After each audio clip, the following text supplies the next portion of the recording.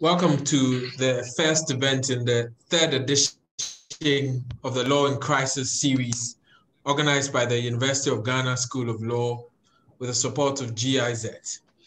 Today we have a very interesting discussion within the general legal education reform space. Anybody who has been keeping track of legal education reform in Ghana over the last few years would know that the conversations around the structure and aspects of legal education has been at the forefront of public discourse. The COVID-19 pandemic has compelled legal educators and institutions to reflect on their modus operandi, to consider what law schools are doing and what they can do differently. So COVID-19 has brought greater urgency on the discussions around legal education reform.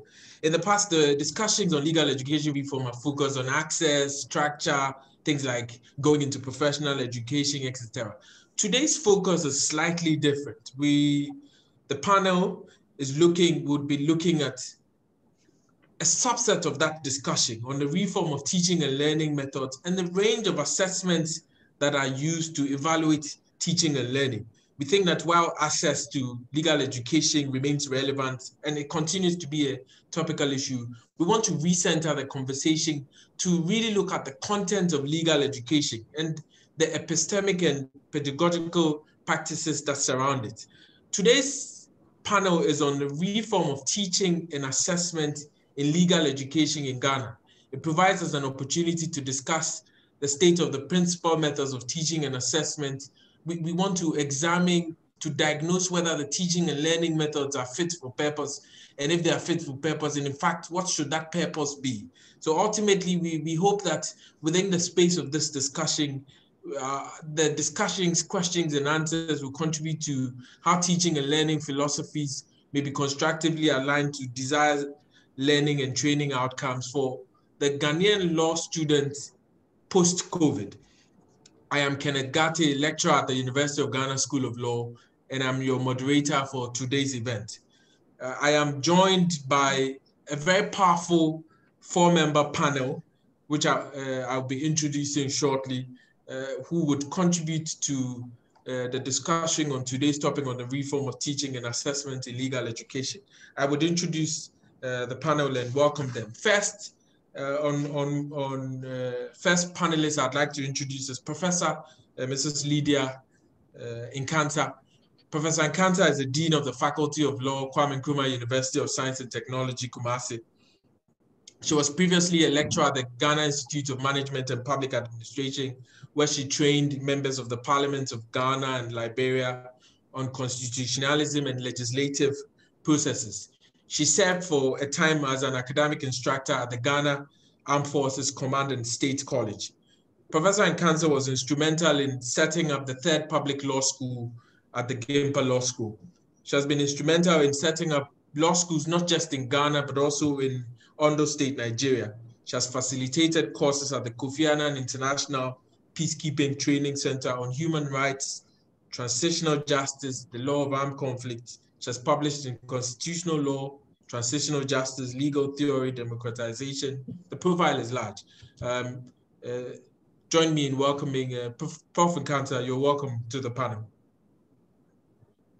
Thank you very much. Thank you. Next, our next panelist is Pio Dr. Atudiwe Atupare. Pio Dr. Atupare is the Dean of the Faculty of Law of the University of Cape Coast. Prior to joining the University of Cape Coast, Pio Dr. Atupare was a very valued member of the University of Ghana School of Law. Pio Dr. Atupare is a leading public law lecturer with wide-ranging experience and expertise in constitutional law, jurisprudence, administrative law, employment law, labor law, and the law of torts. He's published in all these areas. Pio Dr. Atupare holds a PhD from Queen's University in Canada. As you can tell from Pio Dr. Atupare's title, he wears a second and even more important hat. Pio Dr. Atupare is traditional ruler of Manuro traditional area in the Upper East region of Ghana. Pio Dr. Atupare, you're welcome to the panel. Thank you. My third panelist is Coomerene Rodrigo. Coomerene is the teaching and learning developer at Lancaster University, Ghana, where she has developed modules in critical thinking and English for academic purposes. Coomerene holds a BA in sociology from the University of Delhi, postgraduate diploma in women's studies from the University of Colombo, has wide-ranging professional experience in other professional courses. But importantly for today's conversation, Coomerene has a very strong interest in curriculum development and issues relating to constructive alignment, really how desired teaching and learning outcomes should be matched to assessment methods. She has a postgraduate certificate in international academic practice from Lancaster University and is currently completing an MA in education with a focus on inclusive practice from the Open University UK. Significantly, Coomerene is a fellow of the Higher Education Academy UK and is also active in the Association of Learning Developers in Higher Education UK. Coomerene, you're welcome to the panel. Thank you very much, Kenneth. Last but certainly not least is our panelist, Katherine Agblobitse. Ms. Agblobitse is a post-first degree Bachelor of Law student at the School of Law, University of Ghana. She's a research assistant with Law and Development Associates, a policy, legislative and institutional development services group. Prior to her law studies, she graduated with first-class honors in sociology and French from the University of Ghana and spent a year in the Université de Poitiers, where she received a diploma in French language and literature. She joined the School of Law in 2018 and currently serves as a vice president of the Law Students Union. She's passionate about women, youth, and children's affairs, especially about health and education. Ms. Agblobitse would give us the students' perspective on our discussions today. Welcome, Katherine. Thank you very much, Mr. Ghartey. It's an honor to be part of this panel. It's an honor to have you as well. So welcome to all our panelists. We set the ground rolling on our discussion for today. Just to remind you, it's on the reform of teaching and assessment in legal education in Ghana. And we'll be examining those aspects within the context of COVID to understand how we should proceed with this more fully. So we are going to, just to get a sense of how the discussion is going to proceed today, we will try to situate the current legal education landscape in its historical context. Flowing from that, we would examine the teaching and learning methods and the practical constraints faced by the law schools, because you can have fantastic discussions about what should be done, what can be done, what may be done, but it has to be situated in the practical realities of some of the difficulties and challenges that Ghanaian law schools face. We will try to then examine, thirdly, how teaching and learning and assessment structure design should go. What should go into a good curriculum design? What should go into good assessment design? When we are done with that, we will try to examine what quality in legal education should look like. What must law teachers do, flowing from that, to improve teaching? What must students contribute to giving effect to good teaching within Ghanaian legal education? And obviously, towards the end, since our students represent the ultimate beneficiaries of our teaching and learning methodologies, we would situate all of that conversation in the lived experiences of Ghanaian law students over the period of some of this teaching and assessment reform discussion. And thankfully, we would have time to get questions and answers from our participants who have joined us on the various platforms. So we will kick off our discussion by trying to situate the current legal education landscape in its historical context. I would just ask that whilst we proceed, attendees may kindly put their questions in our if you're via Zoom, in our questions in the Q&A bubbles. We would pay attention to that, and we would pass it on to the panelists for them to be answered at the right time. Ghana's legal education landscape is a bifurcated legal education system, which essentially means that training happens at the university level, focused mainly on theoretical so-called substantive law, and then there's a professional component at the state-run professional law school, the Ghana School of Law. This is the reality of how we've educated our lawyers for the last several decades. So I would call on Prof. Nkansah to situate the reality of our legal education system now and its history in giving us a sense of how we have come from the early 60s till today. Prof. Nkansah, over to you. Mr. Ghartey, thank you very much, and a good afternoon to all the viewers. I am very honored and pleased to be part of this conversation, which is very, very, very important as far as legal education is concerned. At independence, trying to situate it within the context of history. At independence, the nation realized that we didn't have enough lawyers to man the respective institutions. You need lawyers to man your governmental institutions, to also oversee to your economic sector, to look at political matters and also civil matters. So Osajifo at that time decided that we should pay a very serious attention to legal education. And he took upon himself to do that because the colonial masters actually had not paid that attention to it. And the discussion was, what institutions should we put in place to offer legal education? And what should the institutions, let's say, be teaching? What should be the educational ideology? And also flowing from that, what should even be those to be admitted into the institutions, as well as the kind of methodology we should use. So I'm going to look at the history from that angle.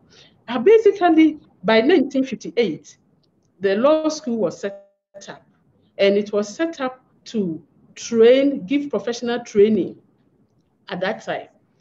And the idea behind it was that they should allow police, civil servants, what they refer to as lawyer technocrats, to emerge in the country, so that all these public civil servants, including letter writers, should have some form of legal education to guide them in what they do. So I refer to that as the instrumentalist approach to legal education. However, the idea also emerged that we needed to situate legal education in the liberal arts. So we had Legon establishing a law department to also run a degree program. But why did we keep the two running at the same time? We kept the two for three main reasons. The first reason being that we needed a large number of lawyers.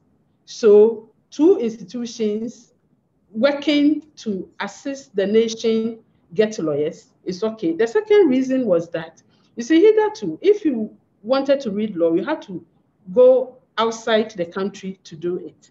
And that there are people who have the desire to become lawyers. They don't have the opportunity. So let us have these two institutions and let's see how we can include them and to achieve their life goals or interests. Then there was also the need, this is one is a bit political, there was also the need to train lawyers from a larger social base of Ghana to be able to counter the political opponents of Osajifo at that time. I got all these things from the literature at that time because the lawyers who were mainly in the opposition against the CPP were aristocratic lawyers who had been trained, had come from a certain class. So let us now ensure that we have law for all. Every police person, anyone who is interested in becoming a lawyer, go there. You will train you for 3 years, and it was supposed to be a part-time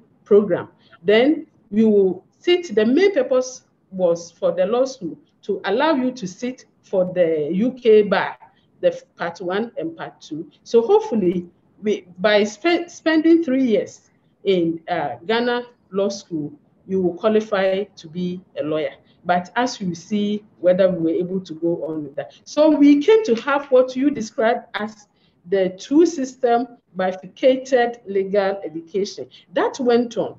So the two institutions were existing concurrently. Then within a year, 1959, the then Attorney General, who was very instrumental in the development of legal education, constituted an international advisory committee. And that international advisory committee, at the end of the day, advised that what Ghana Law School is doing should be absorbed into what the Department of Law was doing at that time, and that there was no need, and they can use the school to do the professional aspect, so that after they've been trained at Legon, they will come and do 1 year, which, because law school was being regulated by the General Legal Council, that the body that is responsible for the legal education and to ensuring enrollment of people and the call of people to the bar. But this decision was not implemented. And then that period saw the resignation of the then dean of the Legon Law Department. So there was now another dean in place called Harvey. So when Harvey took over the deanship, the first thing he did was to tackle this issue of dual legal education in Ghana. And then he made submissions to the General Legal Council and also the Legon Academic Board. The General Legal Council actually accepted. His proposal was that we shouldn't have a second tier for legal education. We should just allow candidates to do liberal arts for 3 years for BA, and then do LLM for 2 years. And after that, they'll be qualified to practice as lawyers. So General Legal Council actually accepted that proposal, but that was also not implemented at the time that Dean Harvey was deported from Ghana. He was actually deported. And out of these two schools, the ideology for education, I refer to them as instrumentalist ideology and humanistic ideology. The instrumentalist ideology is train lawyers as you would do technicians. The instrumentalist, because law is the tool to effect change. And Osagyefo and the then Attorney General felt that that was necessary because we needed lawyers. And otherwise, without having a core number of lawyers, the nation will not function properly. But the second dean who came, Harvey, had a contract, even though he believed that we needed the numbers. That was not an issue. But what was an issue was that legal education should not be brought to the level of apprenticeship. That lawyers should be trained in the liberal arts, and then they should top it with the legal aspect. So that if you are, we say that you are a lawyer, you've been called to the bar in Ghana, internationally or anywhere you find yourself, you should stand out. In fact, his words, I'll quote him, he said, law is a learned profession, and the lawyer who is faithful to the highest standard of the profession is not merely a skilled craftsman manipulating a technique for social ordering. So we had these two ideologies which undergird the two respective institutions. In any case, it also informed pedagogy, philosophy for pedagogy, yes, teaching methodology. So, whereas, not to cut you, Prof. So if we fast forward to the transition into the university, going into the university before then transitioning to professional legal education. If we fast forward to that time, the changes in the legislative instruments that made it a requirement to have a university degree before going on to the Ghana School of Law. for this conversation, yes, I want us to extract whether these two systems, first going into a university, studying the so-called substantive law, and then progressing into the professional law school to do the practical part of the learning. Did that influence the teaching methods and the assessments that we now see in our law schools in Ghana? Please, it does. I was going to move on to that. Yes. Because the academics at the LLB level means that the various universities, of course, the courses are regulated by the General Legal Council. So the General Legal Council gave the core courses for the faculties of law to run. And that means the pedagogy for that, which is so steeped in what is referred to as the doctrinal approach to learning of law. Learners, law students are taught to think like lawyers. They are taught to think like lawyers. What do I mean by that? To master the law, the various courses, contract, taught, the principles, and also to master the analysis of the laws, the course, constitutional law taught, whatever, to become masters in analysis. However, until recently, we didn't have skill-based aspect of the curriculum. We concentrated in the teaching of the law, making the lawyers, kick out of them the uninstructed reasoning processes of a layman. So shape their brains to think like lawyers. And that means be able to know the law, to quote the law, to cite the law. In fact, even my time, it was more serious than this when we were students. You may even have to memorize a whole passage. Up till now, when I'm teaching my students and I get to those areas, I just bring out the quotes like that. But that was deficient because the idea is that you are going to the law school to learn the practical aspect. Yes. So that was deficient in practice.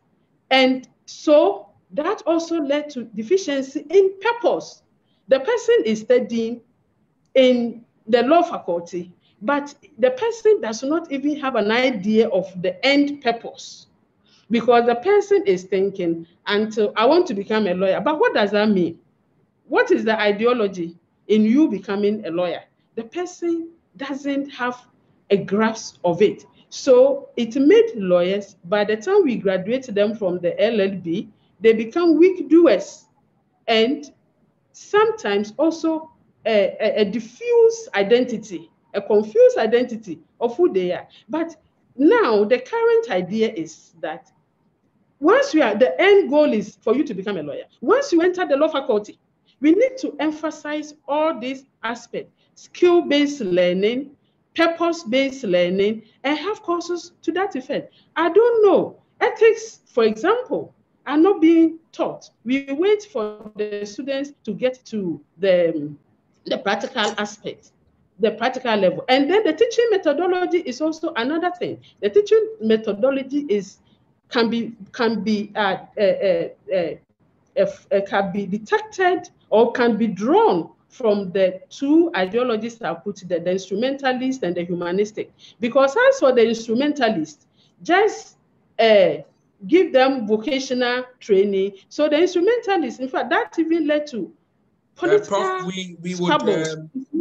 we would explore that part of the conversation a bit more. But I note the point that you make, that then with this idea in mind, over time, there was a sort of a situation in which LLB students were being taught the doctrines at the LLB level.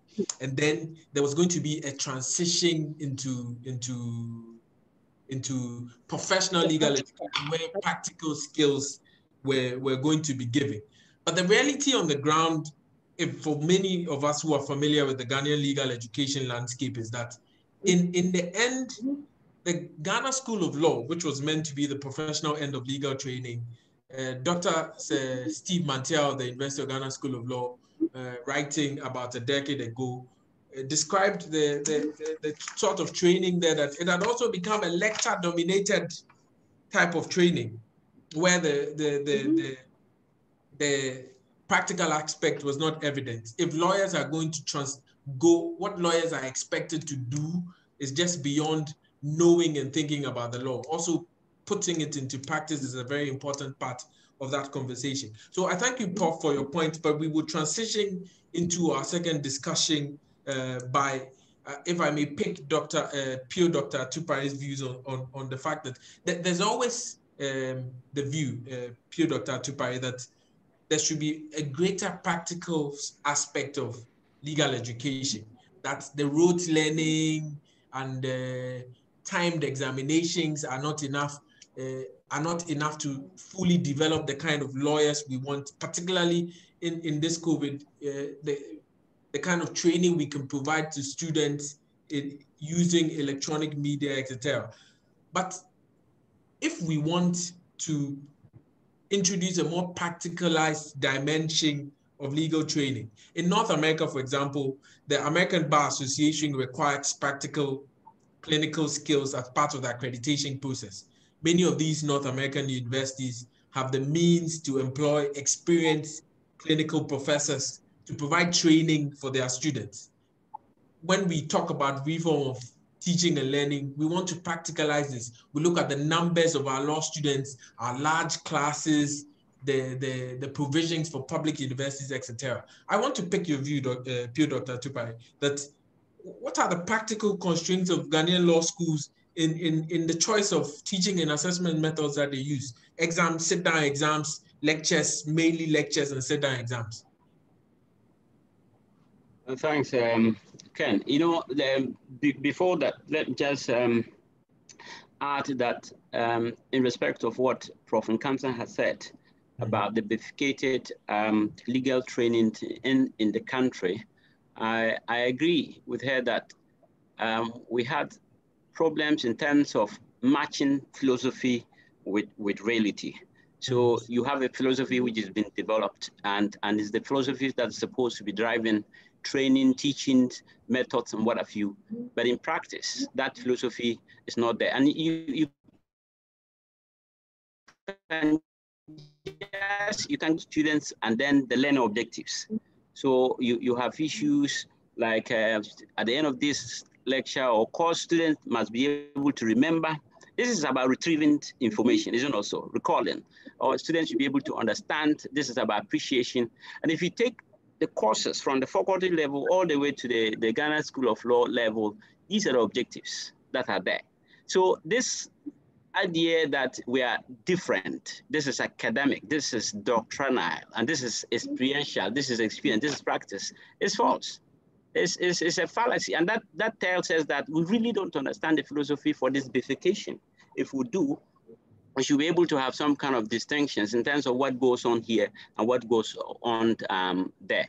Otherwise, you wouldn't be requiring students to retrieve information, recall information, basically throw back what we have said. In fact, teaching methodologies in terms of the faculty and that of the Ghana School of Law, from my experience, has been an admixture of content-centered approach. The content-centered approach is that both the student and the lecturer are locked up in a particular prescribed content that you don't go out of it, and then we don't want to make any excuses. If you miss it, you miss it, and there's no room for some kind of examination. And at the same time, there is some kind of teacher-centered, which is that he's an authority. So we are not going to be able to explore other options and things like that. So you have that at the faculty, and you also have that at the Ghana School of Law. So what is the difference anyway? And I don't think that we have recognized, we have some recognition of a common purpose for the two entities. That is the faculty and then the institutions that are purporting to be training as at the practical level. We don't have a recognition of a common purpose as to where we're going. I think that generally there's an embodiment of legal education in this case. It's about lawyering, professionalism, and legal analysis. And we don't have that and in terms of joining them together from day one. We try to say that they are separate, but in terms of practice, really are running apart with that kind of conception. And I think that is important. Before you proceed, Doctor, I would like to, but do we see that there is value in putting a more practical element in training our lawyers and future law students? Do we see that? What do you say about that?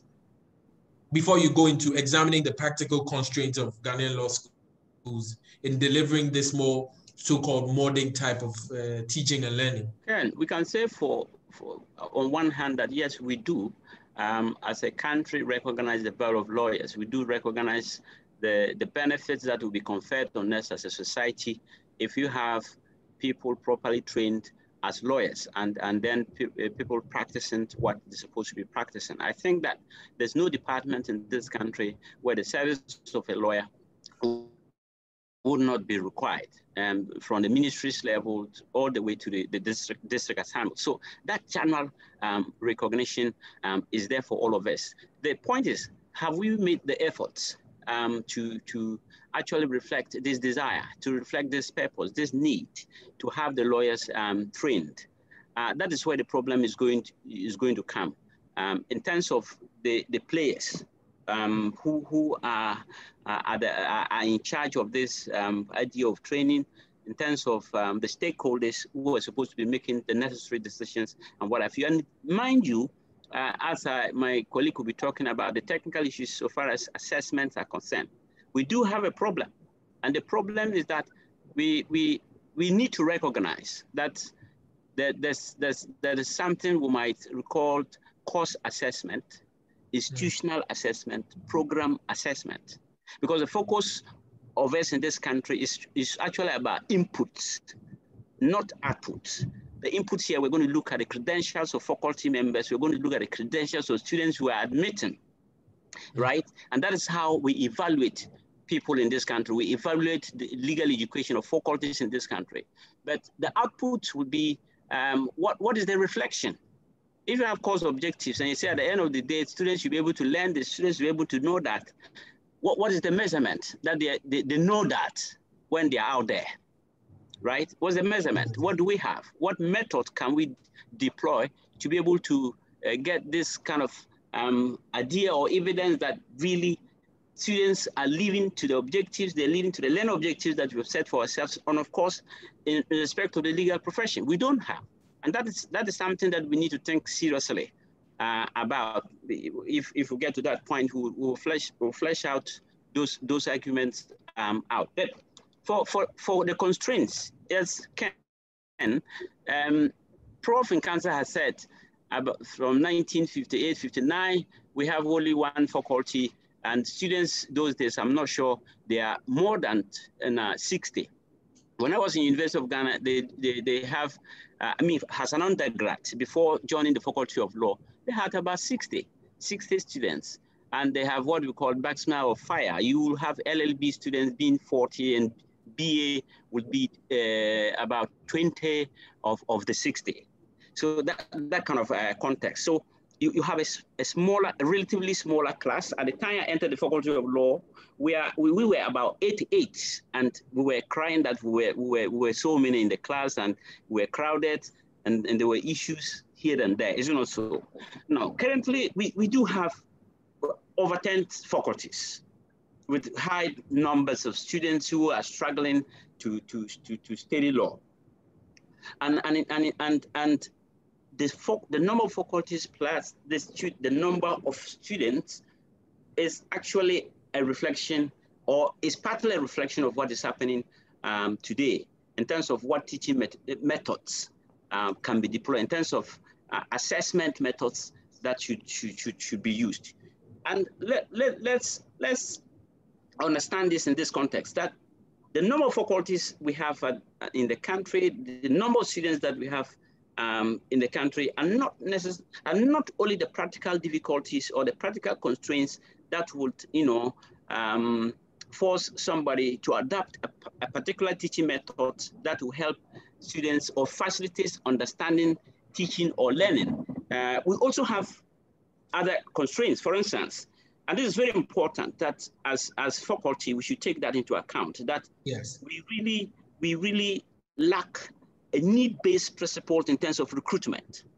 When people have been recruited at the various faculties, we really don't conduct an assessment as to whether or not this particular person with this skill, knowledge, and value is required. We are driven by attempts, or we're driven by accreditation demands to meet accreditation requirement. Bring a PhD, and if you don't have a PhD, you can't be employed at this level. So if you conduct some kind of survey, Ken, I challenge you to do that. You realize that there are certain faculties in this country where 80% of them are public law lawyers. They are public law specialists. And because of that, in terms of distribution of courses or allocation of courses for them to teach, they're going to be giving private law courses, for instance, contract, torts, and this is not your area of specialization. When you went on for graduate, you said that graduate study is important for teaching. So why should I go and study land law and come and be teaching criminal law? Some senior colleagues think that that's not important. This is basic. We should teach and what have you. And I think that it is not so basic, because the embodiment of competency in legal education is knowledge, skill, and values. So even if he has the skill, he has the values because of the professional training, you're going to have a problem with the knowledge aspect. And this is where what you teach, how you're going to teach it, is going to be a problem for you as a lecturer. And you can have some evil design courses. And I say evil design because if you say this is criminal law, but the person is going to teach subjects or topics that the person is comfortable with. And this is something that is unacceptable. It's unacceptable for us. And those are some of the difficulties or the constraints that will dictate what kind of method, what kind of approach should a law teacher in a class take. You are a private law person asked to teach a public law. What do? You get that? So, peer doctor, Atupare, in essence, you are saying that the inability to expand the scope of teaching methods, the inability to employ perhaps newer or more modern or more effective learning methods is from accreditation issues, an inability to evaluate a need for the law schools to know what they actually need in terms of the distribution of values and knowledge of the potential law lecturers, etc. Yes, in terms of, in addition, like the first ones will be the large numbers now we now have in our class. If you have a large class, it actually would dictate what method you should be. Somebody might want to. But one may say that you can still have a large class, but if the law schools are financially endowed, they can employ more people, perhaps like that North American schools. If they have the means, they could get clinical professors who would, come and promote the more practical aspects, maybe at the Ghana School of Law, for example. If the systems allowed, the training would provide a more practical component as the philosophies or the policies underlying it expect. What do you say finally to that? I agree with you, but you can serialize them. One large class, of course, if you have a large class where the person is the only teacher in that class, and you are supposed to have some methods of assessment. For instance, you need to have what we call formative assessment. And formative assessment will be interim, that is geared at giving effective feedbacks to the students. And this helps the teacher to be able to know that I am going wrong, things are not going well, or the learners to know that, no, I am not getting it, I need to adjust. That is formative. And then summative is when you evaluate the students' competency at the end of the course. So that's where we are grading exams and things like that. So if you have a large class, would the person be able to engage in this formative assessment? That's why you have some people just saying, oh, even though they are saying they are IAS, I'm doing my 100%. He's doing his 100% because he's not able to burden himself or herself. Isn't it so? So the student missed that quality of feedback, effective feedback, and then the lecturer also misses the opportunity to learn from the students. Isn't it so? So it's a very important component of large classes that are coming up, and then many faculties that have been shot up here and there. And then the resources you mentioned are very, very important. Of course, you might want to engage part-timers, even if you don't have the clearance to employ lecturers, full-time lecturers. Can't we engage part-timers from town? Can't we engage industry players, right? Not everybody who wants to be at the faculty, but there might be a desire for such a person in industry, relevant industry, to help. You don't have the resources. And sometimes we even look at the rates that have been given to those guys. Don't forget, some people will say, yes, it's patriotic service. Let's go and help your people and all kinds of things. It depends on who is going to be listening to this argument and who is going to, what side of your ear is that information coming from, and things like that, and the context. So you cannot provide a universal rule and say that anybody who hears that should jump at this patriotic service principle argument or propaganda and come to your aid. So you have no money. So for me, it's important that they are well resourced, and it's important that even if we're not well resourced, we should be able, as faculties, to actually talk about internal generated funds. What kind of actions are we going to undertake? Can we do short courses? Can we do paid for courses that can bring relevant industry and others to consume and pay, and on the account of which? Thank you, Peer Dr. Atupare.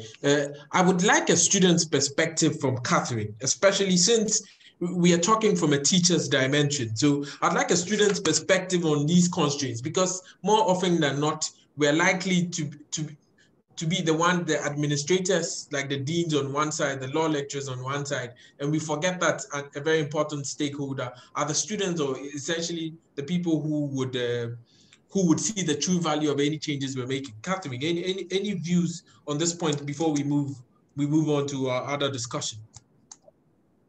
Okay, thank you, Kenneth. I think it's wonderful, and it's wonderful to finally hear the perspective of the deans, as you are saying, because then for a long time, looking at the last aspects which Dr. Atupare raised, having to do with assessment, students hearing back from the lecturers and lecturers hearing back from the students. I think for a long time, students never understood why it is not done in most cases, or it's not taken as seriously. And I think for the first time, we are actually understanding that it has an issue to do with the numbers. And it makes sense, it's realistic, it's reasonable. You don't expect one lecturer to have one-on-one conversations and assessments with over 150 students in one class. And it's I believe that there are a few challenges with it makes sense, and I think Katherine, we lost you for a moment. If you can rehash that point. Sorry, is it better now? Yes, if you can only repeat your last few points.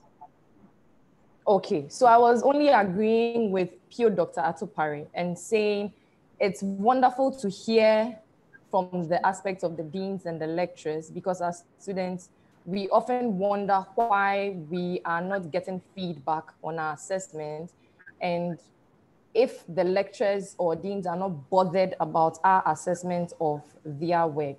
And I think for the first time, we are hearing that there is the issue of numbers. And I find it reasonable that then you don't expect one lecturer to be getting feedback from 150 students and 150 students to expect feedback from one single lecturer.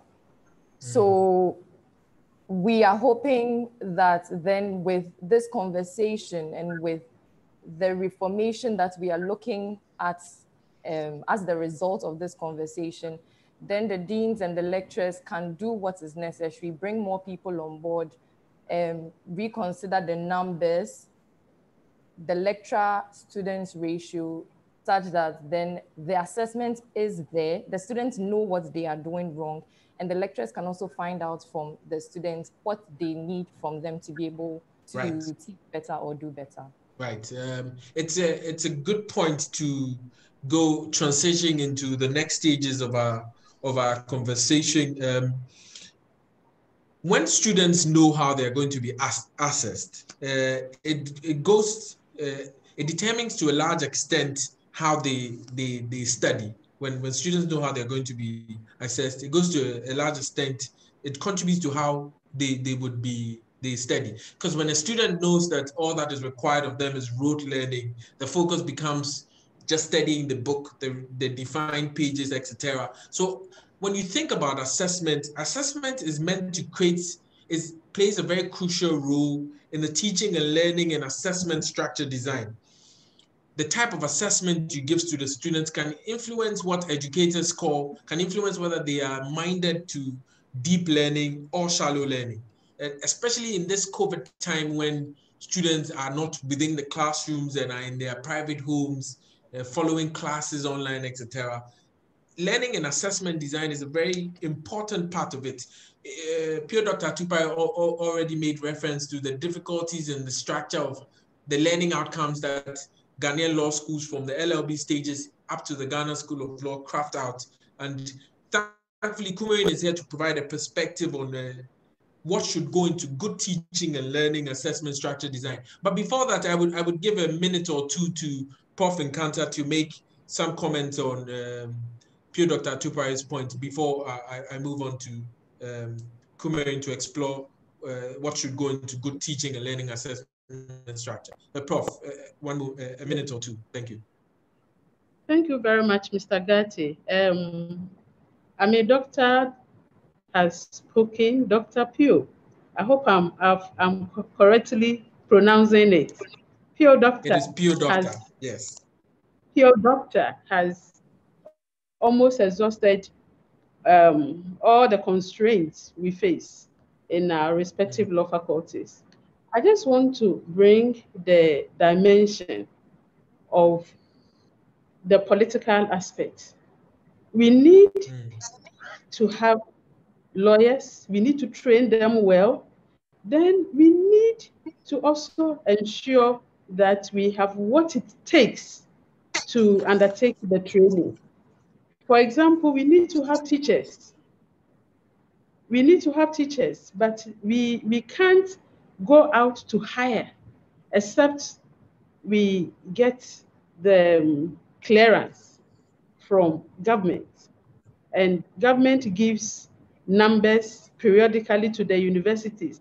And then the universities will also share the numbers across the various faculties and departments. We don't seem to have control over that. Meanwhile, people of Ghana desire to come and study law, and they come in their numbers. You imagine the new set of people, the free SHS education. We are now going to have a whole chunk of people who would apply and will show interest to come and study law. Yet, we know we need to keep the NAP threshold in terms of standards, student-teacher ratio. So even for law, because of lack of teachers, instead of 118, they've even made it 1.27 for us. But it's still difficult to address these constraints. But I'm saying that some of the constraints are beyond us and go into the wider political sphere. So I think our stakeholders should also have ears on that. And then again, we also need to have commitment for our respective universities, that you decide that you want to do a law faculty. Then it takes A, B, C, D, and they have to commit themselves to that. Otherwise, that aspect, I just wanted to bring the aspect which seemed we to would be explore that when we that. come to consider what quality should look like. So Okay. after Coomerene situates Okay. us into what should go into teaching and learning and assessment structure design, we would all have a conversation around the kind of quality that we want to see in Ghanaian legal education in order to have the kind of lawyers that we hope to train for the future, who would be able to live up to the name that we want them to have. So Coomerene, I would go over to you. Deep learning, shallow learning in this COVID environment, what can law schools and law teachers learn from good assessment, good teaching and learning and assessment structure design? Thank you, Kenneth, for your question. Listening to this conversation has been very enlightening, illuminating, and I've really enjoyed not just understanding how legal education is structured and how it's enacted, but also how it relates to the principles of curriculum design and development. So one of the main principles that we look at in teaching and learning development is a principle of constructive alignment. I'm sure you've heard about it. And constructive alignment has two elements. The constructive part of it is how the student, the learner, constructs knowledge for themselves. Students, as we know, are not blank slates. They don't walk into a classroom and have knowledge poured into them or transmitted. They listen, they engage to different levels, and then they construct the knowledge that they take away based on how they interact with what is being taught to them. So that is a constructive part of it. The alignment is what's particularly relevant to this discussion, which is how the different components of curriculum, so the curriculum itself, the intended learning outcomes, how they're aligned to the assessments, and then of course, how both the teaching and the learning activities are designed in a way that facilitates students' achievement at those assessment tasks. Now that in particular is really essential to this discussion. Listening to here Dr. Atupare, for example, he talked about the objectives, the intended learning outcomes of legal education. And he mentioned particularly verbs like remember, understand. These are known in teaching and learning development as sort of surface learning verbs. There's a taxonomy of learning verbs that is called Bloom's taxonomy. And that goes from verbs like, I'm checking it right now, remember, understand, and then from there it builds up into apply, analyze, evaluate, create. And the question that we were talking about earlier in this discussion about how we don't know for certain if legal students, law students, actually are assessed on the knowledge that they need to have, also comes back to how the intended learning outcomes are framed. If you're going to frame something in terms of remember and understand, it kind of implies rote memory. But if you're looking at verbs like evaluate, analyze, apply, create, and the contingent verbs that go with it, then you're looking at more active, engaged learning, deeper learning, as you talked about in your introduction. So that is one aspect of learning design and development and constructive alignment that could be looked at. The other is both the teaching and the learning activities that lead to the assessment. Now, the assessment itself draws directly from the learning outcomes. So if you want students at the end of this course or this module to be able to apply the knowledge they have learned, interpret something, create something, then of course the assessments directly draw from those verbs. And then the teaching and learning activities also are designed to facilitate how the students really can't escape learning. So the teaching activities are what the teacher does and how the teacher sets the stage for the student to learn. The learning activity is basically the scaffolding that makes sure that the student learns what they are supposed to learn, takes away what they're supposed to take away, and is able to demonstrate the skills that they will need for real-world careers and real-world activity, in this case, in the legal profession. So that is the underlying principle of constructive alignment. That is, even at Lancaster University, Ghana, this is how we tend to structure our modules, our programs. And it has worked to the extent that when you're also setting learning objectives, this is part of the discussion that went on before, you also have to look at applicability in the real world. Once students leave university, where are they going to work? How are they going to work? What skills do they need as lawyers? Is it just, if you're training students to just sit and memorize, write exams, that's not the only skill they need as lawyers. They also need to be able to negotiate, to present, to interact, to interpret.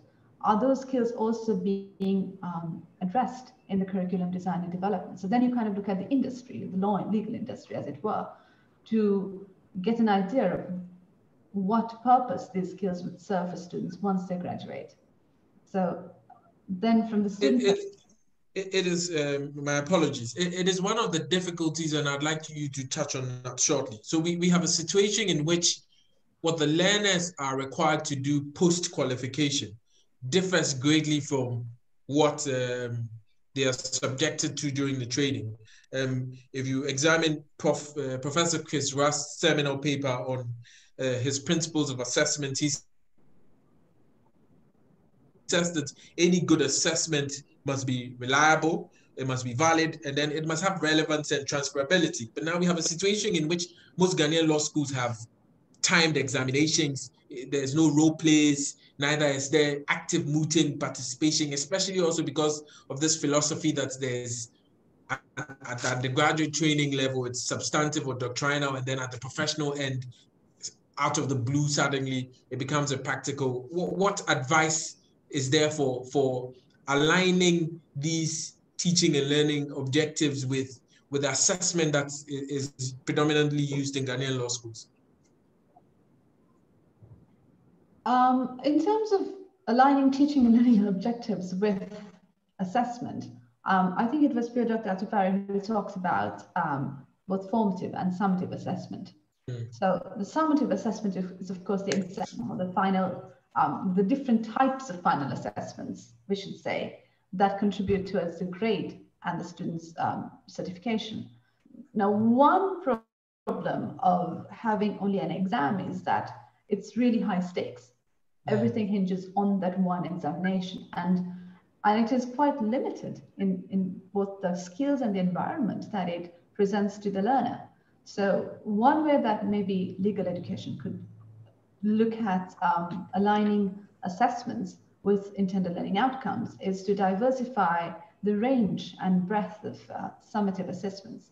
It's not just written exams, but also moot courts and debates, presentations, dissertations, individual research, different assessments that test the skills that they will need, the critical skills they need as lawyers once they graduate, and instead of putting the onus only on the apprenticeship before being called to the bar, depending on how the system works. So one is to diversify the range of assessments. The other is, as Dr. Atupare said, the formative assessment stage is really important. And I feel that maybe not just in the School of Law, but in lots of universities globally, the aspect of formative assessment isn't given enough attention. Formative assessment is not just for the student, it is for the teacher. So it informs teaching, as we said before, but it's also diagnostic. It helps the teacher to see where certain students might have certain gaps in knowledge, or as individuals, or even as a class.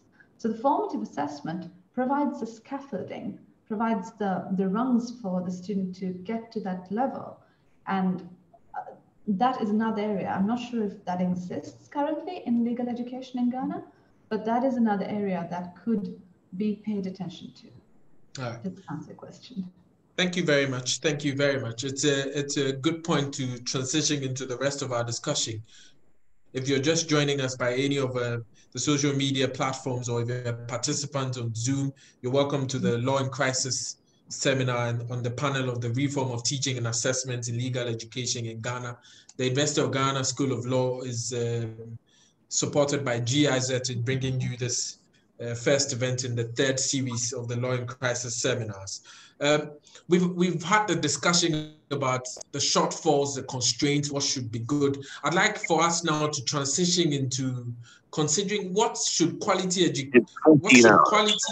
in legal education look like What should it ultimately reflect? And perhaps we can tack on the next discussion that we were hoping to have about what can law teachers contribute to improving teaching and assessment quality.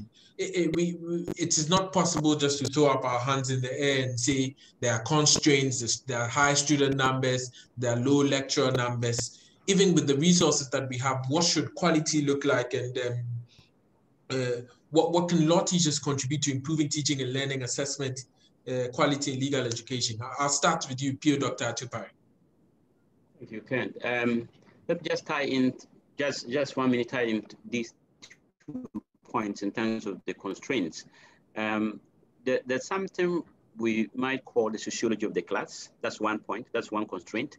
And then another which we call the psychology of the class. The sociology of the class is basically the difference and inequality of the exiting points of the students who are coming to the faculty. So, you know, you have some of these faculties who admit HND, others who admit even people with third classes, you know, in terms of how we prescribed, which university is coming from, how it's been trained. So it becomes an issue in terms of what kind of method you're going to use and how effective that method is going to be, because you have all amalgam of students sitting in one class where the exiting point is not the same in terms of quality. So you are likely to have a problem. And the psychology here is very fundamental. And this is something that is predominant in this country.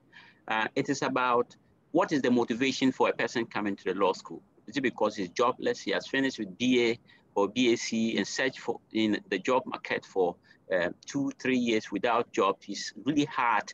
And there's some kind of expectation from the village that you begin to contribute to family life. Is it that brought you to the faculty? So you actually don't have any desire to study law. It's just that you don't want to keep on searching for job without. And you think that coming to the faculty of law is one of the ways to kill this. So there are some people who can talk about prestige. It's just prestige. Others will say that, yes, my father was a lawyer, I also want to become a lawyer. These diverse motivations for the entrant can actually be a challenge, can be a constraint as to what appropriate teaching methodology I'm going to deploy. Then to the question about what should quality education, legal education reflect. Ken, this one, I would say that we should ask ourselves 2 fundamental questions, especially what quality should it reflect? The first fundamental question is, what does law school want students to know and be able to do upon completion? So what do we want students to know and be able to do upon completion? So if we're able to get this question, first fundamental question, then we should be thinking about what will go into, you know, the training, what will go into the teaching, and what will go into everything that embodies the students at the end of the day. And the second fundamental question is, how would we know that students get this knowledge upon completion? How will we know? So it's not just about turning out thousands of students or turning out 1,000 applicants who have been called to the bar, but the intended purpose for which they've been called. How do we know that they actually achieve these competencies? Competencies here in this case will be the knowledge, the skill, and the values that entailed legal education in this country. And for me, if we get to this point, you realize that we cannot just evaluate schools by knowing which specific courses they are offering. Because sometimes the evaluation tends to be like, this faculty, what courses are they offering? What specific courses are they offering? So they go to the traditional courses, or they are just the 7 traditional courses. That's okay. They have fulfilled the requirements of setting up a law faculty. As you know, so we ignored the aspect which is what are the competencies obtained upon completion. So the quality is not just to go and evaluate school, accredit school or faculties, okay them, say that you are good to go, you are checked, you have fulfilled all the checklists. We need to be able to find out what are the competencies obtained by these products. In that case, you realize that in this country, we don't have what we call an assessment plan or standards in these processes. We don't have. So immediately the schools, we get to the faculty and we know that these specific courses are listed, which are traditional courses, which have been offered since 1957 as a faculty. Then the faculty is okay to go. We ignored the aspect which is competencies obtained upon completion, and we only get this information when we are listening to judges. This man appeared before me today and is about to move a motion, and it's a disaster, like a casual conversation. You do not need a judge to conduct a survey on your products to let you understand that the competencies you intend to give to the students, they don't have that.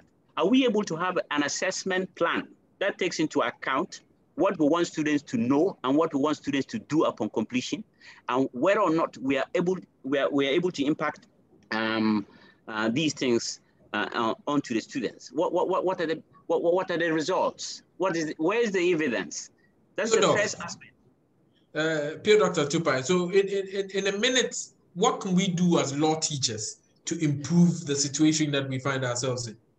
First of all, Ken, we have to deploy, for me, we have to understand the psychology of the class, understand the sociology of the class. In this case, the psychology is the exiting points are different. The psychology is that they have diverse motivations for coming. So in that case, you need to understand these two elements and deploy appropriate teaching methods, appropriate teaching methods that would help or facilitate the understanding of the various courses. You being a teacher and they being learners, there should be some kind of interaction for them to understand, appreciate what you are going on. And I agree with Coomerene when she was talking about the verbs. Sometimes we say in the course objectives that at the end of the day, the students should be able to evaluate. But when you are looking at the marking schemes, you are actually saying that at the end of the day, the students should be able to remember. You get it? So the focus is on remembrance. The focus is not on evaluation. The focus is not on application. So the student knows that whether these things you have on paper and then you have done by admin is not a reflection of what is going to happen. So I better get set up to be able to remember, to retrieve information, to recall information. And I must have a storage of this information. Otherwise, I am doomed, dead, gone and buried. Isn't it so? So you cannot deploy the appropriate teaching methods if you don't understand these things. And in that case, I agree with Kwame as well that there should be a combination of formative and then summative teaching, assessment techniques in terms of dealing with the students. It's important the student gets feedback from you for you to be able to learn from them that I need to change or what I'm doing, I am actually on track, or for the students to know that, look, I need some kind of a shift in my thinking, in my approach, in my style, in my attitude. And in this case, this is what is lacking in this country, the formative aspect, that we are not actually available to the students. We are not available in terms of providing effective feedback and hours, what we call student hours with the lecturers are basically absent. And sometimes there are platforms for castigation, weakening the spirit of students. They're not actually platforms where the students are giving the effective feedback that is required, right? The student knows you are the teacher, so there's no way you are going to actually sit the student down and be talking about, this is rubbish, this is shit, this, that. Nobody wants to come for a feedback and get this from you, isn't it so? And that's very important. So we should combine those two. Then, for me, we should have separation of powers. Ken, this separation of powers I'm talking about is not in reference to constitutional law. The separation of powers I'm talking about is that, see, judges, in fact, have no business. Judges who have no academic orientation, and this is very important for me. Judges who have no academic orientation have no business in legal education. They have no business. That's my view. But there are judges who have academic orientation. And I pick an example. Say, Dennis has been writing. He's a very good writer. He has helped us. Justice Mafusau has done that, and what have you. And I'm saying so because in respect of this, our bifurcated legal system where we're producing, and then there's a receiving point, which is Ghana School of Law. You have entrance exams, which is being set by academics, and then you have some judges marking. Or you have some people whose orientation is not academic, actually dealing with academic papers or dealing with academic exams. I don't think that's very important. So we need to actually have separation of powers in terms of this legal education. We should have research and publication. Law teachers should be able to do research.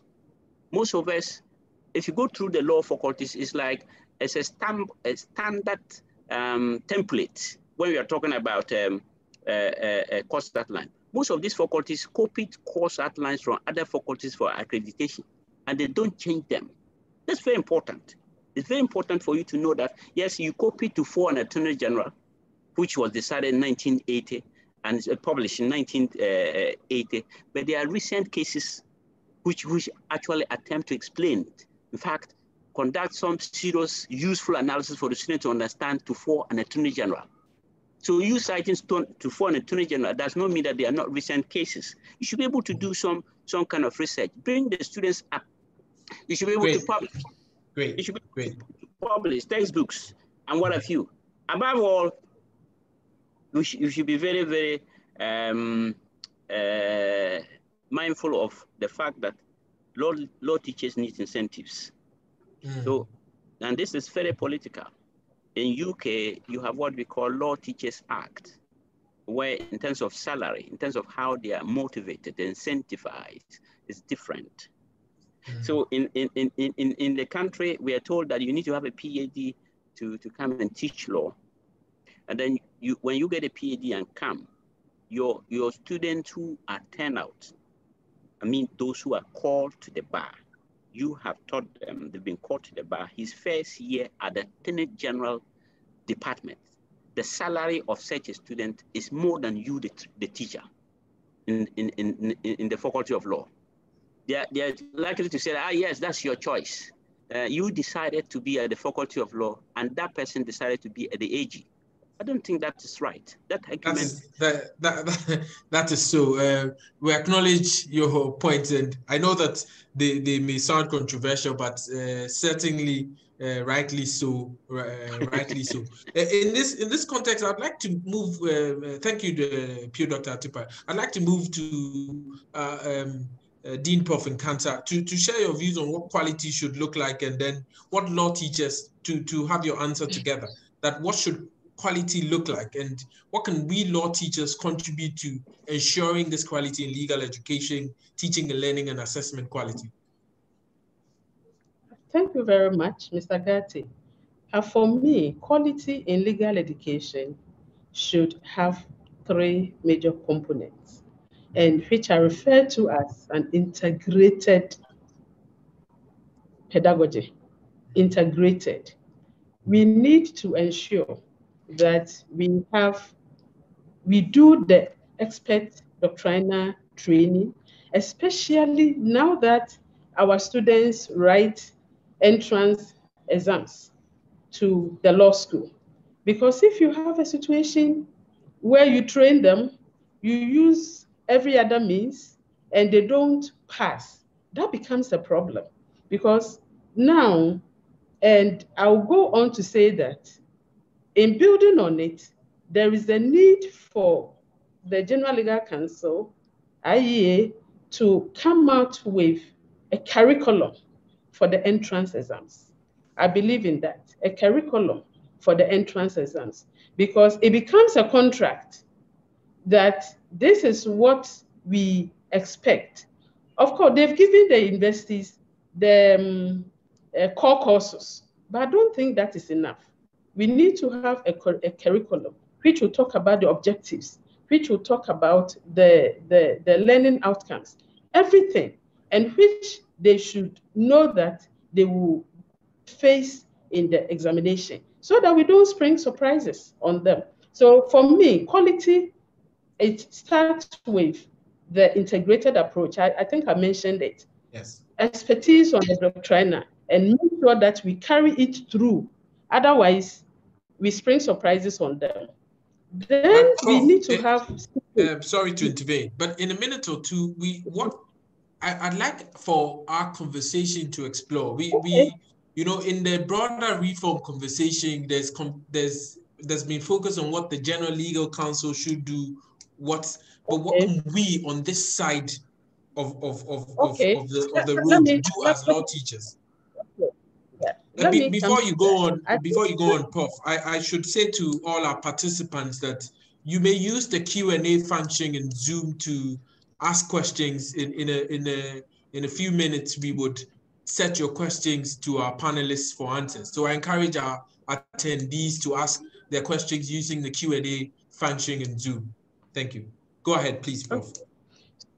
Okay. So at our level as law teachers, first and foremost, I think that we need to assess ourselves as a law teacher and ask yourself, am I exercising leadership in teaching? What do I mean by this? For example, as a teacher, how do you prepare to go to class? How do you meet up the expectations of your students? There are some of these things. How do you motivate your students? I would want to say that you need to create this one. You don't need any external support. You should be able to create the enabling environment that will allow learning to go on. Start with respecting the timetable. Why am I saying start with respecting the timetable? That shows the students the seriousness taking place and also shows that you respect them. You don't postpone your lectures or few minutes to lectures, you send a message to the students that the lecture, the class is postponed to this. Please, I think at our end, we have to first respect the timetable. Then at the faculty level, we shouldn't assume that we've employed someone, then you assign the person the course, go and teach. No, we need to have policies on pedagogy in place, which we have thought through and designed. At the university level, the universities have teaching pedagogies, which applies to all of us. But we should go beyond that to sieve it and mainstream it to our own purposes at our level. So we need to have that. And when a person is employed, we hand the person the policy, and we also give the person a training, orientation in what is expected of him or her. I know of a situation where I worked in one institution. So she said, Lydia, is that all to it? We don't just send a person to the classroom when you haven't prepared him. So we need that kind of policy. Then we have to have our students in mind. We need to have an understanding of what the general training of a law student is supposed to amount to. If you don't have this understanding, it's really not so much about you. If you don't have that understanding, you take it anywhere. So I think I want to emphasize that at our level, these are not things that you need support or funding from anybody. We have to have the policy. We have to train people before we send them to class. And they themselves should also know that they have to exercise leadership in teaching, and they have to respect students. You don't just go to class and terrorize. This, our pedagogy, one we use so very much is the Socratic approach. It has come over and over again that it has limitation. So we need to have integrated aspects. Then, as I will also move on to say that we should revise our curriculum every now and then. We don't have to just sit on one. Doctor has already pointed out, and for years use the same thing. Law clinic, role playing, in interviewing skills, clinical legal education. Of course, we have all of that here as part of what we do. But it's just a bit aspect of the percentage. The huge percentage is the teaching we do, the usual business. But we need to emphasize this. And we need to also, in terms of motivating, the students are already confused. When I said they are already confused, when they come to school, first year, the enthusiasm is there. Second year, it starts going down because they are moving to the reality of getting to final year and knowing whether they will make it to the law school or they will not make it to the law school. So that becomes something we need to tackle. We need to have periodic counseling This may not be too the hard side. Periodic counseling, the tutorship scheme, where every lecturer, every lecturer is responsible for maybe 20 students or so. So every so often you engage them, and you engage them, especially when their grades are going low. You have to engage them to know how to help them to fix it. These are all very, very, very important.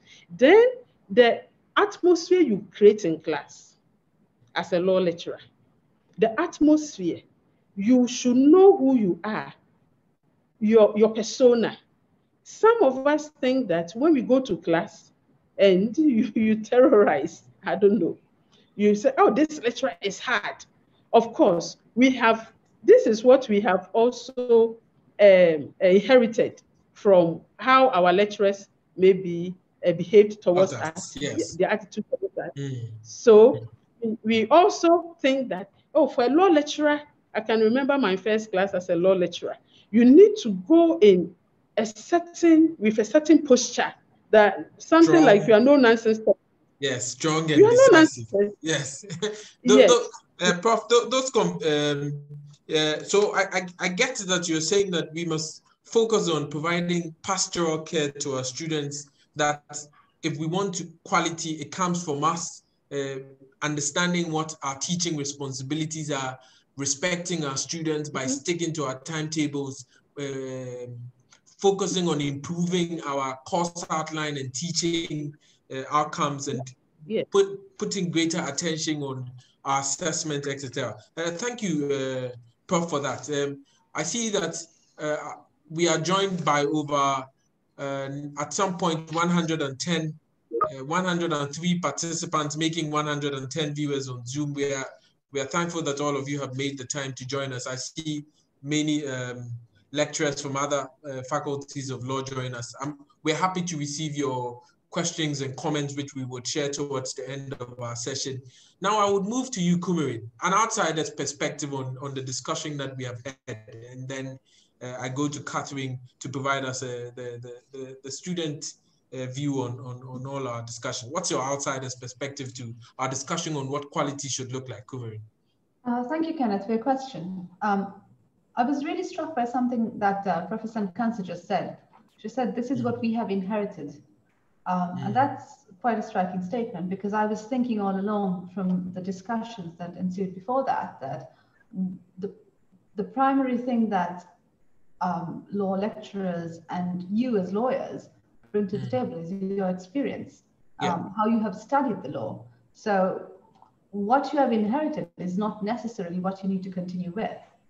I think Dr. Atupare talked about formative feedback, for example, which is often not really a main part of the curriculum, or if it is, he said it is a platform for castigation, which again is striking, because in maybe if as an example, you look at how you reformat, how you give formative feedback.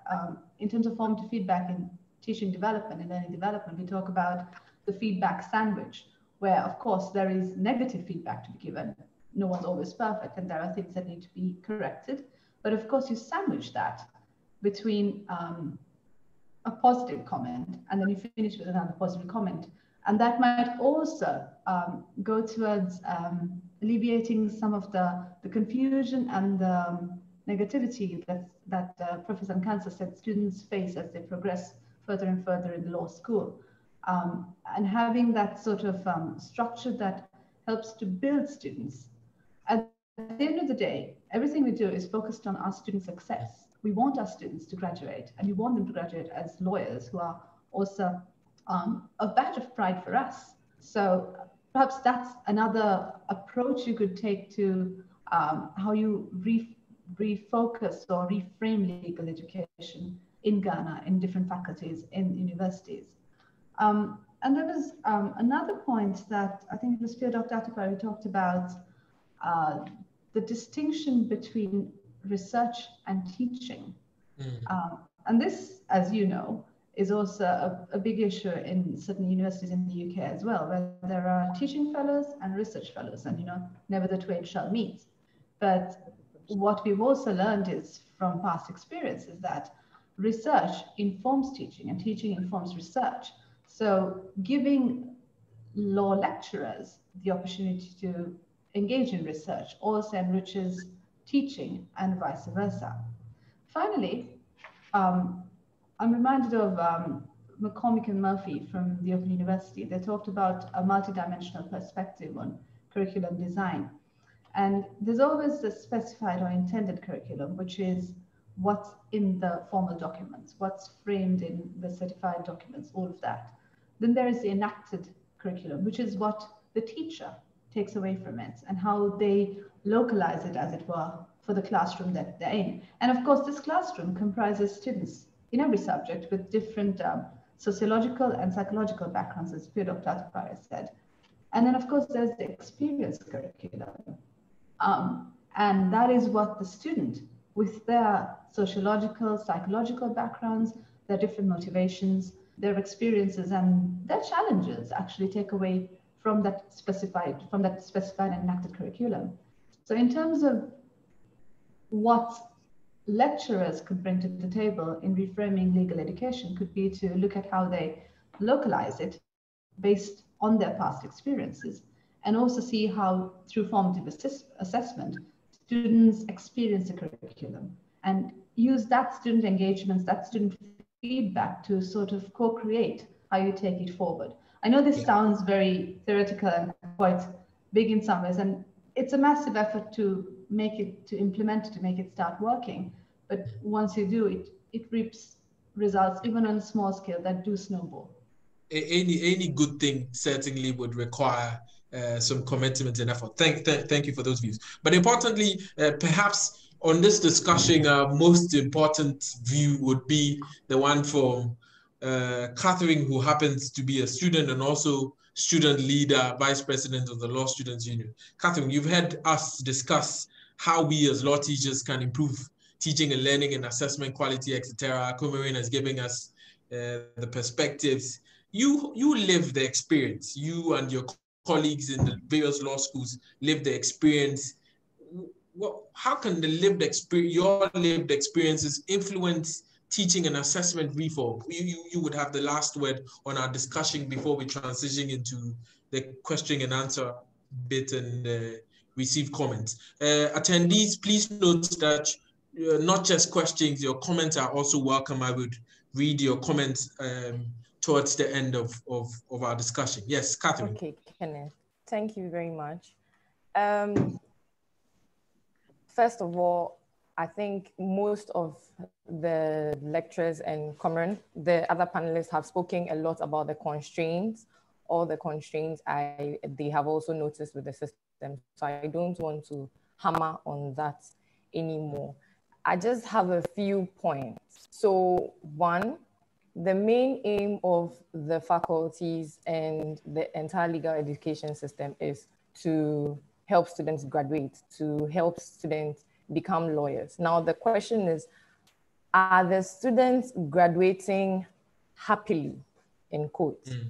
So then, as Prof. Nkansah mentioned at the point, students come in the first year with a lot of enthusiasm. And then by the time they are leaving, they are very excited, very happy to be leaving. It's like never to come back, goodbye to all this, because then the whole system feels like a lot of stress and strain on the students. If that is going to be the case and is going to be, you know, be the cycle that's going to be developed, then we're going to be having a lot of unhappy lawyers in the future who never enjoyed the legal system. And I don't think that's fair. Pure Doctor mentioned about the sociology of knowing the entry, the type of students that you have in your class. A lot of lecturers make no effort at all to know the type of students that they have in their class. And when I'm speaking, I actually made calls throughout the past week to other students from different universities and faculties across Ghana who have law departments, law schools, law faculties, and even students from the Ghana School of Law. and the feeling is neutral. There is no genuine interest in the student as an individual, then to understand the needs of the student. So then you know that maybe with some group of students, they work better with audio visuals. So if I'm teaching, let me introduce a bit of audio visuals into my teaching methodology. But no, they come and it's just like, I mean, the fact that they are called lecturers doesn't mean they have to lecture. So then it comes in and it's an actual lecture, just blah, blah, blah, blah, blah. End of story, see you next week. No interaction. You know, the student doesn't feel as if you even care to understand if I understood what you were saying. So then there's that aspect. Then I think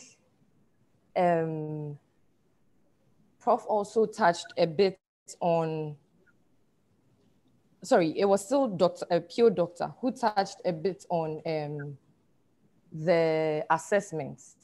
Okay, so now we wondered, does the current assessment method show a true reflection of what students have their strengths in, or what a student's strength is? So then it's remember, it's recall. What if I don't have a retentive memory? I don't look at a page and remember everything on it. I'm better at speaking. I have better oratory skills, better writing skills, better research skills. But then there's nothing in the assessment methods being used today that seek to explore all these other aspects of a student's strength. It's mainly focused on memory. So then it reflects in the way the assessments are done. Hardly do we have presentations made in class, project work, quizzes, tests, nothing of the sort. Then at the end of the day, there's 100% examination where you're supposed to recall everything that you've learned over 12 weeks in 4 hours, sorry, 3 hours. And I mean, it's a bit unrealistic because then we consider when a whole lot of schools had to become innovative during the coronavirus period. How realistic was that 3-hour session for examinations? Hardly anybody did that because then you know it's just not going to work. You had to give more time to the students to be able to do more within that period. I'm glad that you bring in COVID. Pre-COVID and post-COVID, are the sentiments different with the way faculty interact with students in terms of teaching and learning and assessment design? The views vary, honestly. The views vary. Some felt post-COVID was better. Some felt pre-COVID was better. So I can't really say one particular, I can't stick to one particular view and say that was the general view, because then again, like I said, I'm speaking for the general view. But I do believe pre-COVID, majority felt pre-COVID was better. Post-COVID, with the whole virtual being far away, not being able to see and even talk personally with lecturers. And then when you have issues with the way the online learning and online examination was being conducted, the mode of communicating those issues and the feedback that you got were not too encouraging. So then I would say that pre-COVID was better in the majority's view. And so then we should be exploring those aspects as well, because what if Corona does not go until 2023, 2024, 2025? We may be looking at many years of virtual learning to come. What measures are the lecturers, faculties, deans going to put in place to ensure that the teaching methodology, the quality and the current level that it is will be maintained during this period? It doesn't fall, it doesn't become worse. Students don't get worse grades during this period. What measures are being put in place and what is going to be done about it to tackle both the teaching and assessment methodologies in these periods? So I think like I said, a lot of the constraints have already been put forward. And I believe that as a consumer, then we look up to, in quotes, as a consumer at the receiving end, then we are looking at those at the given end, the deans, the lecturers, the faculties, the schools, to actually look at all these constraints and then implement the reformations that we are all discussing and we all seek to have, so that the entire quality of the legal education is raised. So the standards are raised. Yes. If I understand you correctly, then you say that lecturing only is a limited form of instruction. That's the feedback we are getting, and also that students should be tested in a wider range of competencies, so that the average law students, what we test you must reflect the competencies that we would expect you to have as a future lawyer: negotiations, public speaking, writing, and not just recall or writing as is the focus now. Yes, so what might we learn from new? Is there any recommendation in a minute? Is there any recommendation on perhaps new assessment forms that may be introduced? Okay, Kenneth. So it's a blend. I think they can do a blend, because then some faculties are doing some and some aren't doing some. So to ensure, I know that then with the 100% examination, you are trying to ensure that your students have understood everything that you've taught them throughout the entire semester or academic year. So why don't we have weekly tests or quizzes?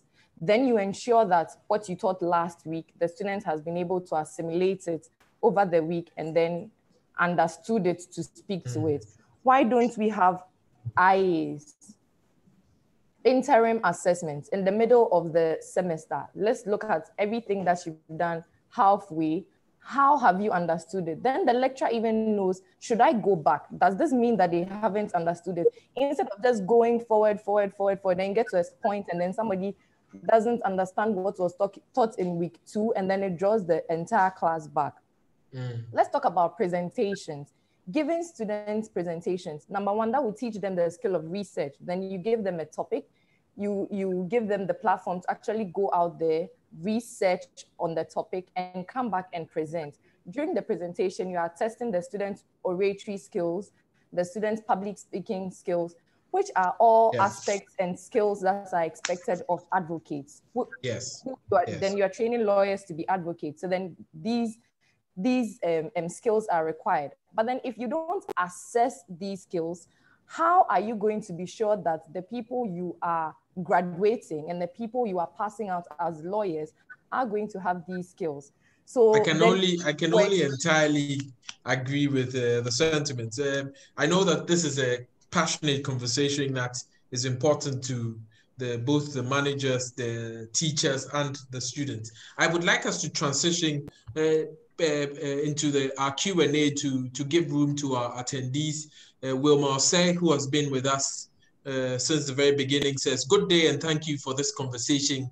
I would like panelists' views on using experienced practitioners who do not necessarily have PhDs, which seems to be the standard for teaching in the university as adjunct faculty." I think Pure Dr. Atupare responded to that point, that perhaps we should think outside the box in examining, experienced practitioners who can provide perspectives.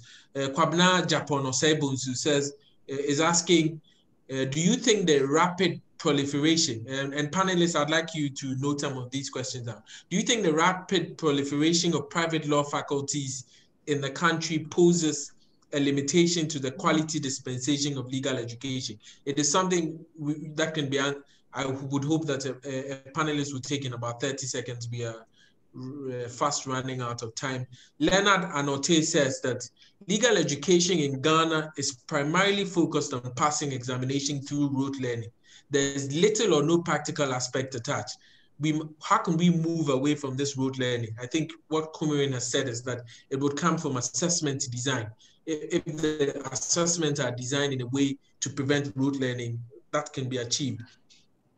Now, Ghartey asks a question whether formal training is given to law lecturers before their commencement of teaching the subject. I think at some point, Prof. Nkansah responded that we should give more specialized training to our law lecturers post the commencement of their contracts to situate them better in the education landscape. Ernest Akko has a question for Prof. Nkansah and Pure Dr. Atupare. So I'd like, please, Prof. and Pure Dr. Atupare, I'd like for you to note this question down. How do we incentivize lecturers to ensure that law teachers stay in the classroom, prepare well for lectures, and publish papers and books? Lecturers go to the same market as their students who become lawyers, and these students earn more than these lecturers in their very first year as lawyers. I think Pure Doctor already made that point. Do we sign a contract to be poor just by becoming good teachers after spending our lifetime savings in acquiring a PhD in law? So I'd like for both of you to address that when I'm done. Jake Mensah says that the Legal Profession Act was passed in 1960 to meet the demands of the time, as confirmed by the history narrated by Prof. Nkansah. It's been 50 years now, and things have significantly changed. The Dean of the University of Ghana School of Law is a member of the General Legal Council, and perhaps the only Dean member, because at the time it was the only school running the law program. We need to have more schools running the course. Isn't it time to amend Act 32 to include deans from other faculties? Representation is a key feature of democracy. So on the main questions on the proliferation of private law faculties and whether that would affect quality, Pure Doctor, I'd like for you to answer that. And then on how can we practically incentivize law teachers to stay in the classroom? Prof, after Pure Doctor goes, I'd like for you to respond to that quickly. Yes, Pure Doctor, please. Okay, Ken.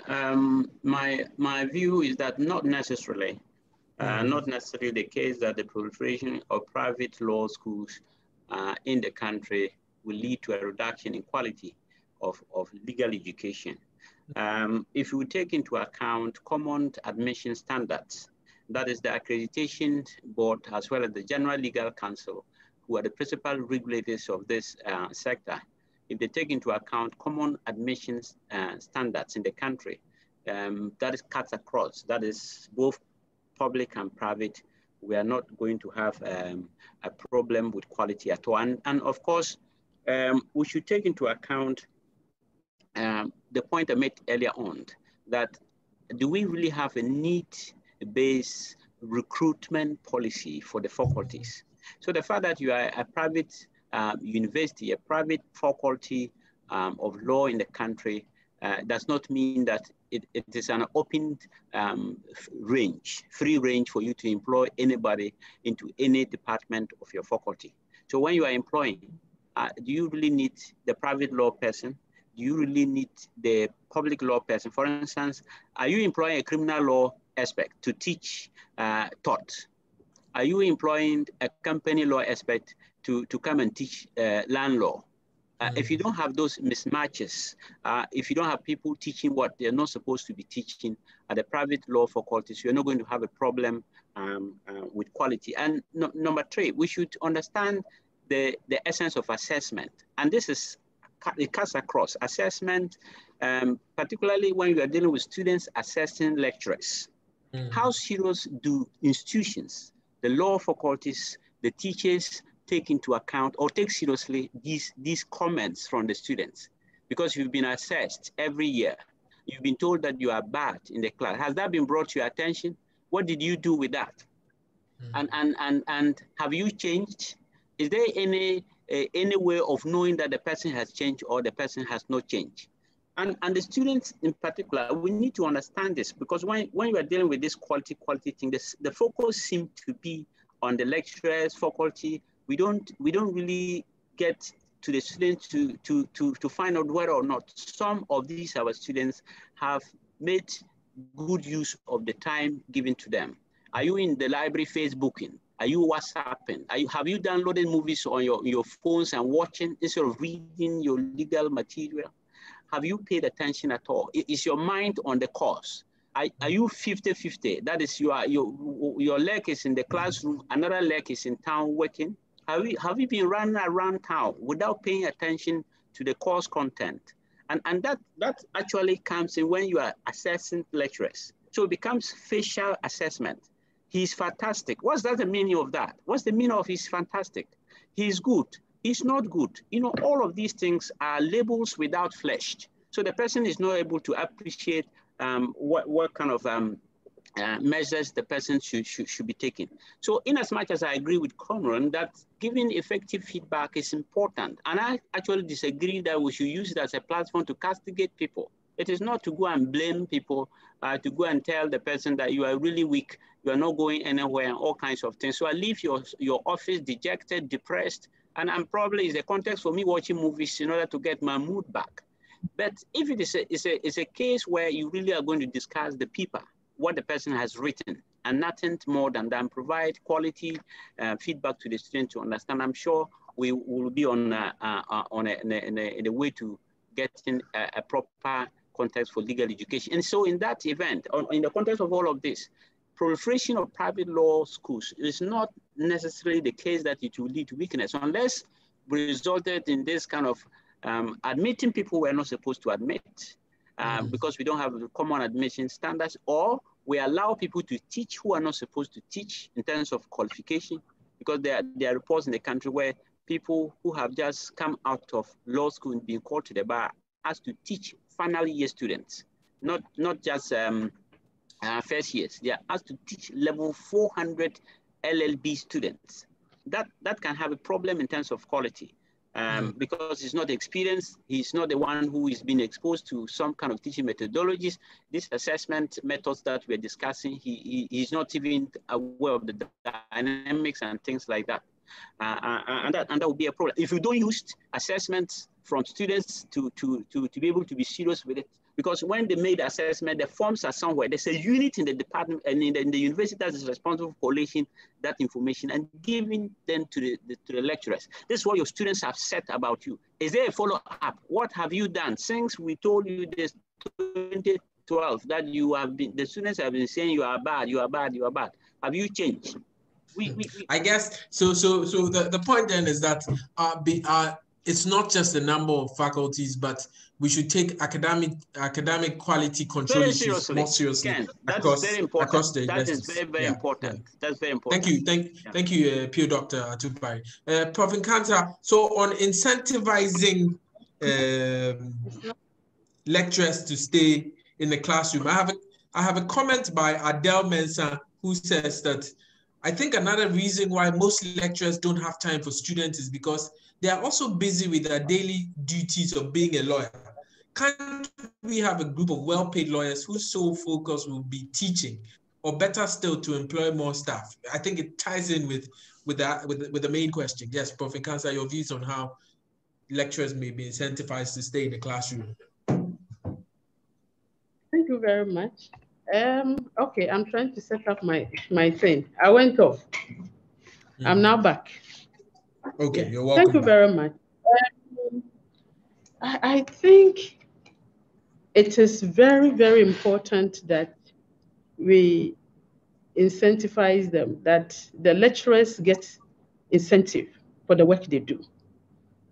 A law lecturer, if you work for the government, you sign a contract, your remuneration is already predetermined. When we give you the appointment letter, we state the remuneration. Then we require you to accept it, that you will work on the basis of the terms that you have signed. But having said that, there are other ways we can exploit. Please do that. Lecturers are given incentives. Apart from their pay from the government, there are certain programs. When they are run, 40% of what comes in is shared for the lecturers across board, if it is a faculty program. And then, if you know the wealth that academics are sitting on, you will be surprised at maybe some of the concerns. If there is huge sum of money sitting elsewhere, depending on your field, we call it grant, research grant. If we are able to attract research grant to the university, you get a huge percentage of that. But that will mean that it doesn't come easily. You have to establish yourself as an academic at the international level in your field of expertise, so that when you will be called upon, there is this research. Can you send us your CV? We want to do what? We want to include you. And the remuneration, what comes out of it is huge.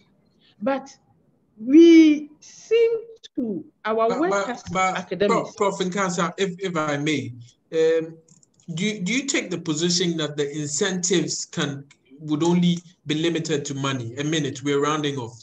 So in a minute, do you think that the incentives are only limited to money? No. It's just that maybe I thought that the context they were thinking of, we go to the same market. That is why I'm concentrating. Yes, that was the focus. That's true. But no, recognition of the work they do in the form of awards. Some universities and faculties, there was a time, yes, you had to recognize and award. The recognition can be in the form of a paper certificate, but it has a far-reaching effect as far as that academic is concerned. So we can recognize what they do and motivate them even by words. I mean, apart from giving them certificates, you can have a day of honor and recognize lecturers who did very well and let them mount the podium and shower some citations on them. I think they will be very happy.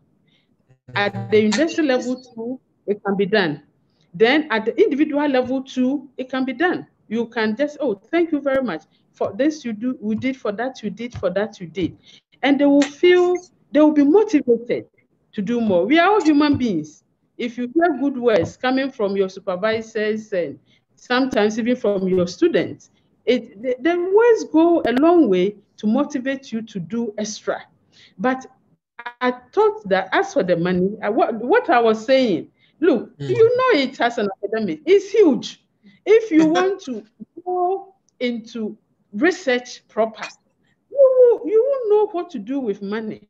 It will come. So I want to encourage colleagues that we should take our work as a lecturer seriously. And we should be committed to our work.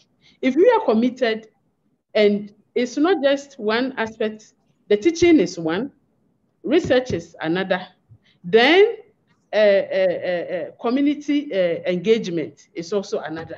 If we just queue ourselves to the research, we will not even grow, we won't even develop. We will just stay at our corner and then go on retirement and be so much dissatisfied. I know our faculties allow for people to practice. Our faculties of law, I mean lecturers, so lecturers have their chambers and they go there, they practice, and also the experience, they use it to improve what they do in class. But all I'm saying is that one, there's a level standards. Yeah. Government determines the rate. But there was another thing I wanted to, I'm sorry if there is time. Prof, we are slightly behind time but if you can only make it in a few words, I'm happy to have you conclude. All I'm trying to say is that as lecturers, we should actually exercise leadership in what we do as lecturers. Our students look up to us in every aspect of how we go to class, the preparation we make before we go to class. It's obvious when we go and we are not prepared, they see through it. And then how we engage them, the environment we create for them, and the assessment has come up. It's not about us. Yes. It's about engaging to see that We have multiple approaches. It's not only examination.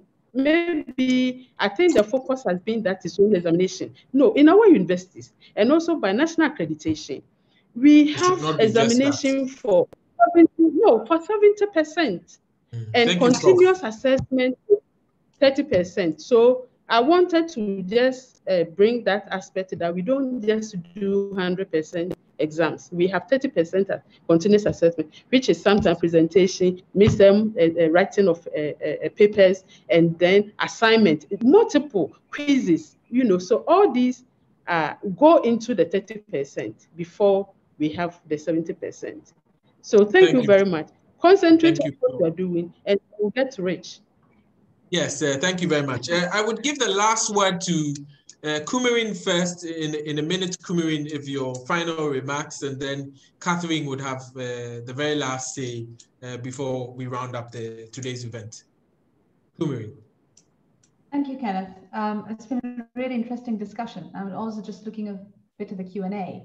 And there was one student who has said that,